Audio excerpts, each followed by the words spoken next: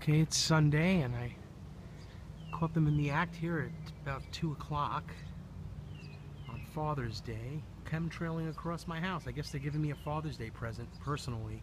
They did another trail that came before, as you can see, that goes up into the heavens and across. And there's another one, right over there. Now I got one starting over here on this Father's Day, and then this one's coming here, going directly across my house, right across the neighbors' houses, covering Torrington, Connecticut. I guess this is a Father's Day gift from the New World Order and the global depopulation enthusiasts at the United Nations and the Club of Rome. Oh yes, because we all know that this is barium, strontium, and aluminum, among other chemicals.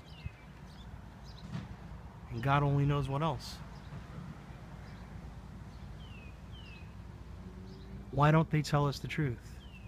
Why don't they ever say what it really is? They admit that it's real, but why are they doing it? And it has these chemicals. It's been on record. Not enough people are complaining. Not enough people know the truth. And sadly, not enough care. More interested in watching the baseball game this afternoon, drinking beer. Check out howardnema.com and subscribe here on Truth Talk News Channel, and of course the new Truth Talk News Channel 2. I have a new video that'll be coming up soon. God bless you all. Until next time.